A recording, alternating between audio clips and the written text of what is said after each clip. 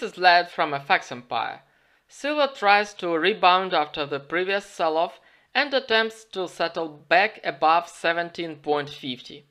If this attempt is successful, silver will gain upside momentum and head towards the nearest resistance level below 18.50.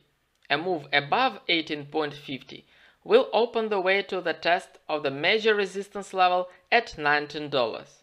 On the support side, the recent pullback was stopped near 17.20, which is the first support level. The main support for silver is located near $17. This level has been tested many times during silver's previous pullback attempt. In case silver settles below $17, it will gain downside momentum and head towards the 50 EMA at 16.50. Have a nice day and good luck!